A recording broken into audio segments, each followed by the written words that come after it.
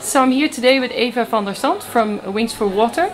You're here to represent the youth at World Water Day. So what's some of the messages you would like to tell to the more older generation here?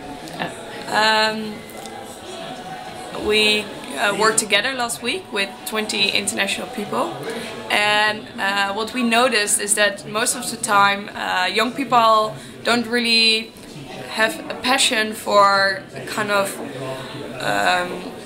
how you want to improve the world. They are more focused on shopping or on just having fun or going to festivals, and they spend tons of money, but it's still not really a cool subject to talk about water and sustainable things. Some people go already in that direction, but it's still really rare, and so we have been talking about it, how that's the same in all the countries. For example, there was a girl from Mexico, and she was so annoyed by people only talking about shopping and about what they would eat that night and what they should cook, instead of that just next to their city there's a holy desert and people are dying in that area because they don't have access to water.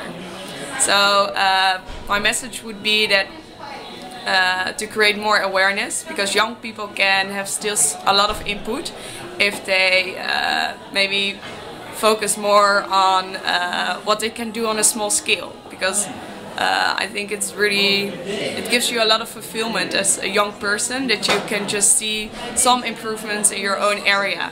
And I guess the main problem with that is that young people are not confronted that much anymore with the problems we are facing, because everyone is kind of hidden by a curtain, because we don't see directly the pollution in Holland, for example, and also in big cities you don't see directly where all the trash goes to. And in some way it would be a good thing if we do see, for example, where the trash goes to, but it's now hidden. For example, in Holland you have these garbage things that all the trash disappears under the ground, and we don't know where it goes to, or we expect there's always water coming out of the tap, but we don't know how the process behind it works, because we are kind of too lazy to still search for the answers that are lying behind how everything is arranged.